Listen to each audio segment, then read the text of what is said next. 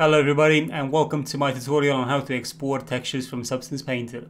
In Blender you want to create your UDIM texture by making sure that you create a new texture in the UV layout and you basically press the tile button.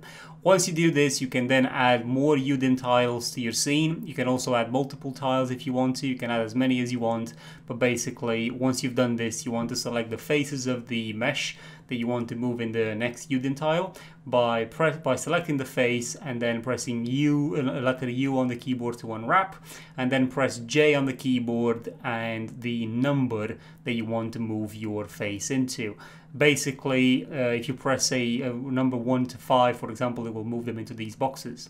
Once that's done, you want to export your mesh into Substance Painter and texture it. Once this is done, you want to export your textures by going to File and Export Textures. Over in here, you want to create a new output template, and as you can see, I've already got one for Blender Marmoset and Blender Marmoset UDIMs, but we're going to create one just for a base color. Once you add the new preset, just rename it to whatever you want. Add an RGB plus alpha channel. Drag the base color over on the RGB channel and then the opacity over on the alpha channel.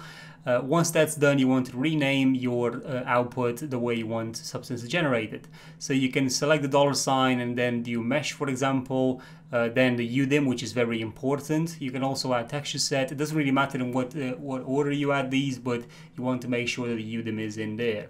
Once that's done, you now have a new preset with an output map created. You can go in these extra options in here and check to see your parameters. Make sure you select the new output template that you've created and press Export Textures. Once that's done, you can find them in your output directory and you can see they've been numbered from 1001 to 1006.